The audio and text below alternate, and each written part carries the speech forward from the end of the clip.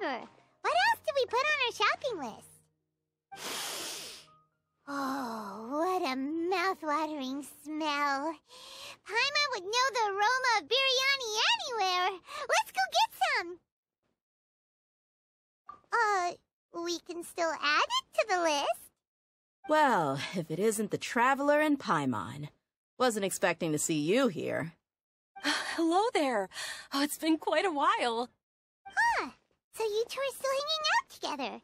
Yeah, didn't you say last time that you were gonna head back to the desert? I said I was going to resign from being her bodyguard, not that our friendship was over. We're still the best of friends. The Homayanis also still post jobs from time to time. Their pay is always generous, so me and the other mercs never pass them up. I told Dehya to just stay at our place when she took one of those jobs a few days ago. My parents were delighted. They even said that it always felt like we were missing someone whenever Dehya wasn't around. That sounds like something they would say, all right. They're always so welcoming. Anyway, the job is already taken care of, so I was going to head back to the brigade as soon as I finished a little shopping. But the master kept insisting, and I ended up staying for another day. You can stay for as many days as you want, Dehya. Father hasn't even gotten around to treating you to his best dishes yet. You know I'm not the kind of person to stay put in one place like that, my lady. Don't worry, though. There'll always be next time. But she said they'll treat you to the best dishes! Paimon can't believe you can still refuse that! But wait. Didn't you say last time that you would take me on a trip to the desert? Why don't you just take me with you today, when you leave? There are so many places I still haven't visited yet. I'm sorry, my lady, but no can do. There's still a few things I need to take care of back at the brigade. Besides, the desert hasn't exactly been the most peaceful place lately. Oh, come on. Not this again. That's also what you said last time and the time before that. I know, I'm sorry. Just give me some more time, and I promise I'll plan the best trip ever for you. All right, fine. To be perfectly honest, it's not that I wanted to go, it's more like I feel like something is off about you lately. Ever since you first set foot on the estate a few days ago, you've been acting anxious and even paranoid. Have you been delaying our trip because you've run into some kind of trouble? Nah, are you kidding? You're worrying too much. Would you swear on that? Friends shouldn't lie to each other, you know. I wouldn't pry any further if you're willing to swear on what you just said. But if something really is bothering you, then just tell me. You know I'll help you however I can. Oh, looks like Dunyarzard was onto something. You're too perceptive, my lady. Seems I can't hide anything from you. I just thought that nothing good could come out of telling you about the messy happenings of mercenaries. Knowing too much only leads to more trouble. Mercenary life is a dog-eat-dog world where Mora reigns supreme. Everything operates on a completely different set of rules. That doesn't change anything about what I just said, though. We're still friends, and I can only support you if I understand what's bothering you. My lady, you're not gonna stop until you drag it out of me, are ya? All right, I'll share what I know. Let's go somewhere else first. This isn't exactly the best place for a discussion. Okay, let's talk here. Just try not to draw any extra attention. As you may already know, the Eremites have both a lot of mercenaries and a complex organizational structure. Many mercs are no different than me, just going around looking for jobs to earn some mora. My brigade is called the Blazing Beasts. We're not a large group, but every member is loyal and brave. However, not all Eremite brigades are like mine. Some are willing to cross all kinds of lines for the sake of mora. The most notorious is a faction known as Deshret's Relics. Deshret's Relics? Judging from the name, they must really look up to... Yep, you got it. I've heard that you've already crossed paths with Ain al-Akmar. They're one of the groups under the Relic's banner. Oh, you mean the group that tried to sell us the Divine Knowledge Capsule? Yeah, they weren't friendly at all. Deshret's relics is composed of many smaller brigades like Ain al-Ahmar. The relic's headquarters issues orders to all brigades under his control. On any other day, I would want nothing to do with them. Unfortunately, though, the brigade that's stirring up trouble now is none other than Dehya al-Ahmar. Dakan? I think it means beard or something. Believe me, it's a really stupid name. I found it insufferable for years. Anyway, the real issue is that Dehya al-Ahmar is led by my father, Kusela. Say what now? I think I'm starting to understand your anxiety now. But what did they do? I won't go into details, my lady, but they've been involved in a lot of violent incidents. We're talking hundreds. Hundreds? Yep. The scenes tend to be quite gruesome, too. They strip the victims of all their valuables before murdering them. Not only have they targeted merchant caravans and ordinary citizens, but other mercenary brigades as well. That's beyond terrible. They won't even spare their own kind. I don't know how Deshret's relic sees it. All I do know is that Dehya al-Ahmar has become more and more aggressive over the last few years. If I don't do something about them, then even my brigade or the people of Aru village could become their next target. I just wish I knew what's driven him to do this. Yeah. How can your father do such terrible things? I don't know. People change. He's always been pretty pathetic. But at least in the past, there were still a few lines that he wouldn't cross. That's setting the bar pretty low. I mean, if he was even remotely decent, then why would I have to leave the brigade and cut all ties with him? He was loud and foolish, with no real sense of purpose. Instead of doing anything useful, he spent most of his time drinking and chasing after women. Of course, the other brigade members were just like him. Their ruckus would go on night after night. Sounds like a nightmare. What about your mother? Did she ever step in to stop them? Unfortunately, I never knew my mother. I'm sorry, Dehya. I didn't know. It's all right, my lady. That's pretty common in mercenary circles. Didn't I mention that my father was chasing after women? I was the result of one of those encounters with some random person. He told me that he wasn't sure who my mother was. And in any case, she never came to see me. He'd say, "You'll be fine as long as you remember to stick with Dad." But even then, he left most of the parenting to the brigade. The one thing I do remember is that he used to tell me stories. But the problem was that he had terrible taste. He only knew a few stories, and even those tended to be pretty stale. They were tales of desert warriors defeating dragons in the forest, or stories of mercenaries rescuing princesses from rebel armies. Sounds like your typical fairy tales. More or less, yeah. They were interesting maybe the first or second time around, but after about 20 repeats, they started to get a little dull. He seemed to think those stories were the best things ever, though. He was so into them that he'd call the whole brigade over and make them perform the whole thing as a play. Even the toys he gave me would all be story props. I'd get helmets, shields, and toy swords. It was only much later when I realized that the shows were more for him than they ever were for me. What an interesting guy. Yeah, I've always found him pretty childish, but that was something I could just shrug off. I had no reason to despise him. Until I grew up and learned the true face of Deshret's relics for myself. Looting, blackmail, violence, and fraud.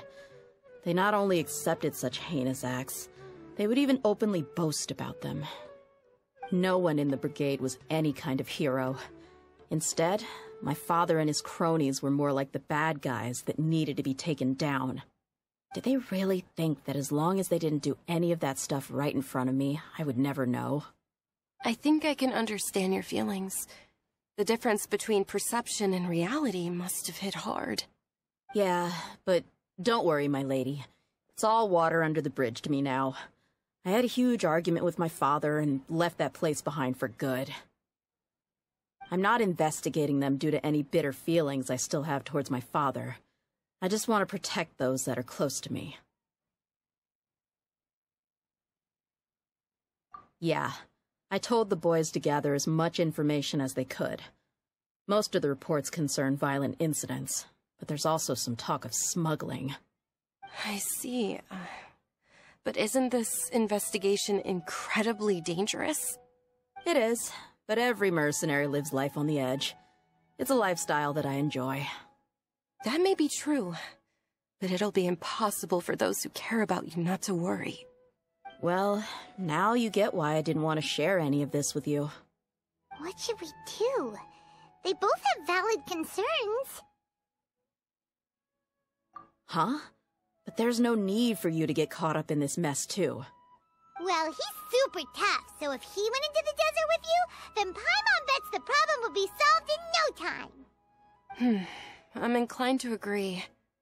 I'd feel a lot more at ease if you took him along to help. I'll wait for news from you in the city until then.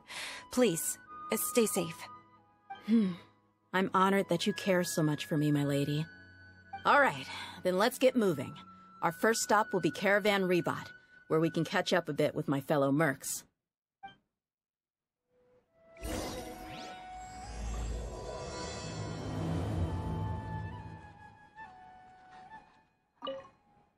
Please be careful.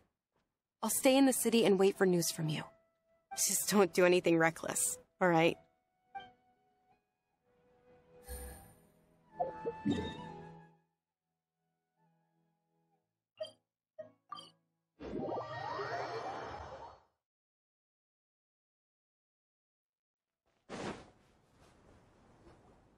Hey, Dehya, you're back. Are these two friends of yours?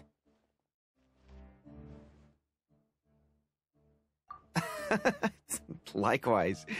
There's no need to be so formal with us. We're a pretty casual crew.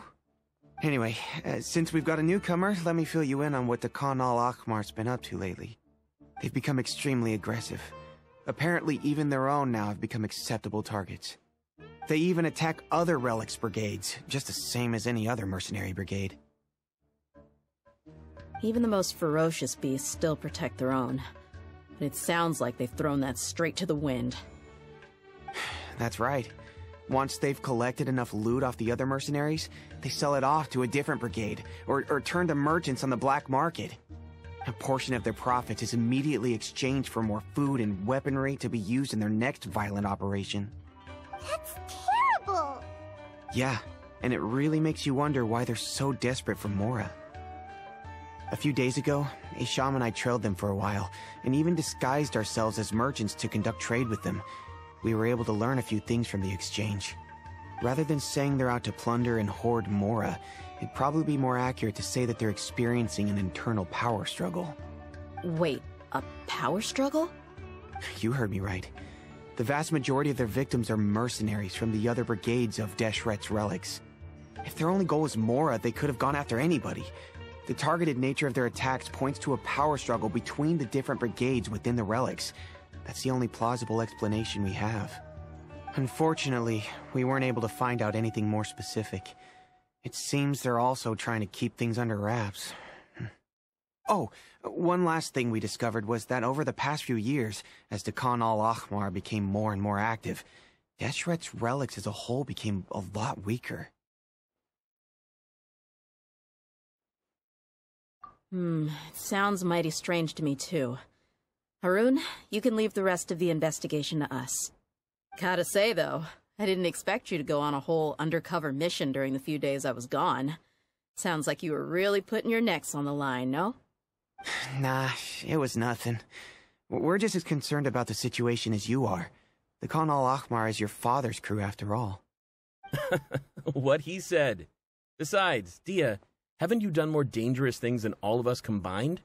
What we did is nothing compared to your experiences. Yeah.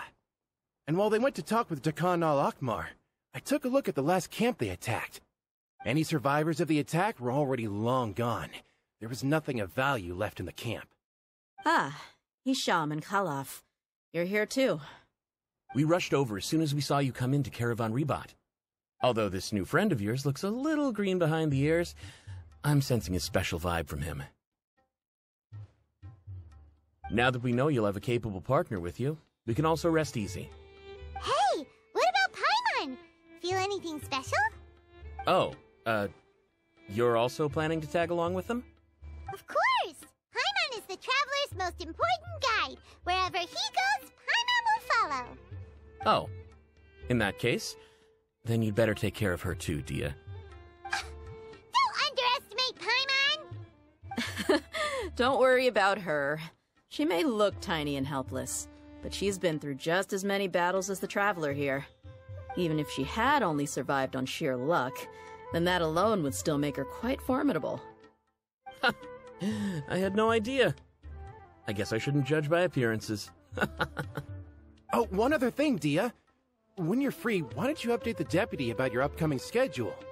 We held another recruitment event a few days ago, but everyone only came to see the Flame Mane. You weren't around at the time, so people were pretty disappointed to only find our crew of rough, unkempt guys. The deputy put a lot of effort into the event, but it was basically for nothing. Only a few people chose to stay, and that really got to him. Sorry to hear that. I'll be sure to bring him some great liquor next time. I left in a hurry, and I couldn't make it back in time for the event. Gotta admit, I can understand their disappointment, though.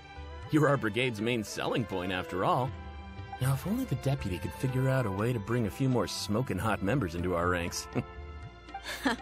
Keep dreaming. Remember the last time I invited a couple gals into the brigade? You all just froze up with your mouths gaping like a bunch of scarecrows. The awkward silence and weird expressions left quite the impression on them. They were originally interested in joining us, but after that, they both told me they were too uncomfortable to stick around. Hey, didn't we agree to never bring that up again? Huh? Wait, are you serious? Why have I never heard about this? I don't think you were part of the brigade yet. Are you kidding me? I missed a once-in-a-lifetime moment like that, and you weren't even gonna tell me? All right. We can tell you about it later. Now's not the time. Hey, don't you try to change the subject. You and Hisham get your butts over here and tell me everything right now. Are they always like this? More or less. There aren't many rules or graces when it comes to mercenaries. We're used to just speaking our minds. If someone starts getting under your skin, you just yell right back at them. And if that doesn't put an end to it, then you just challenge them to a fight. But we also don't tend to take many things too seriously. Being direct and getting it all out of your system as soon as things come up is better than keeping everything bottled up, never talking about it. That's also why I never spare their feelings when I talk to them. If I want to laugh, I'll laugh. If I'm angry, then I'll unload on them. It's hard to stop once you get used to it. Though, I can never do that when I'm with the Homayanis.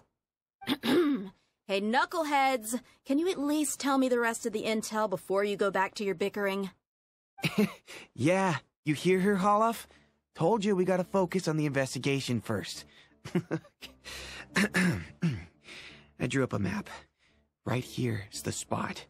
There you'll find the merchant caravan responsible for getting rid of Dehya al-Akhmar's looted goods. All you gotta do is wait and ambush them in the evening. They'll have no idea what hit them. Perfect. Thanks for that. Be sure to pass my regards to everyone else in the brigade as well. Will do. You stay safe, Dehya.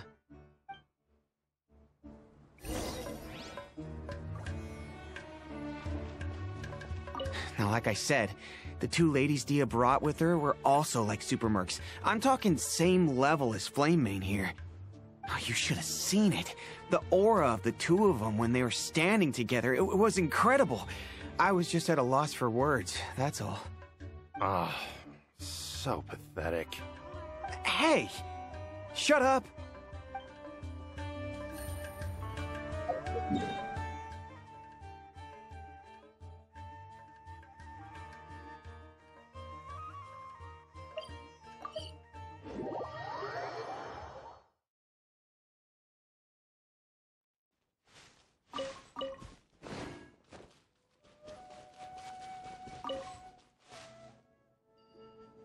This should be the place.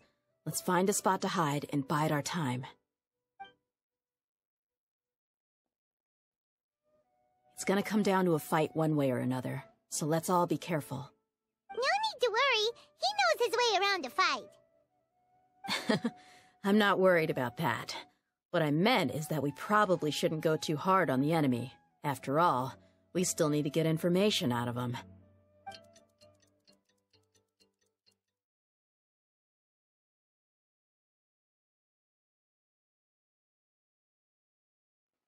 Ah, here they come. You ready? Let's not give them a chance to react and end this quickly.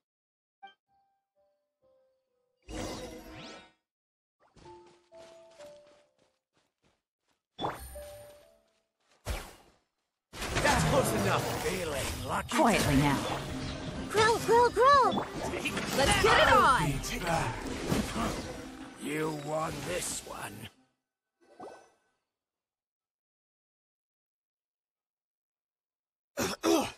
Huh? You're... the Flame Bane. Good. That saves me an introduction. All right, time for a little talk. Are you buddies with Dehya and Dunyarzard now? Tell me, what are they after? You know the code of being a mercenary just like everyone else. The first rule is to never divulge key information about our employer. What makes you think I'd talk? Ha! That might have worked on an amateur, but I know you're just looking to protect your reputation. Think about it, though.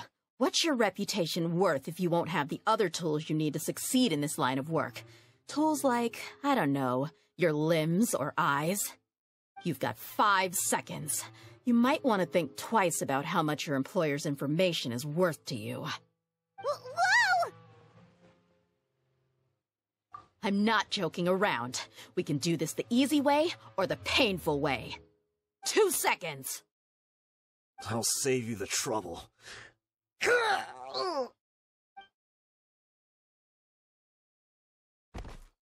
Huh? Are you crazy? He tried to bite off his own tongue. Quick, search the area for any first aid supplies. I definitely didn't expect him to go that far. Thankfully, the wound wasn't too deep, and he just passed out from the pain. But why would he be so extreme? I just wanted to test his mettle. You can get a lot of mercenaries to talk just by threatening them. I didn't expect him to be willing to go through so much pain just to deny us some intel. Well, he's out cold for now. We could wait for him to wake up, but maybe it's not a good idea to interrogate him any further. What should we do? Yeah, don't worry about it. It'll be a waste of time to interrogate him again after that. He might just hurt himself again if we start asking. There are lots of goods around here. Let's search the area. Maybe we'll be able to find something. I'm really sorry.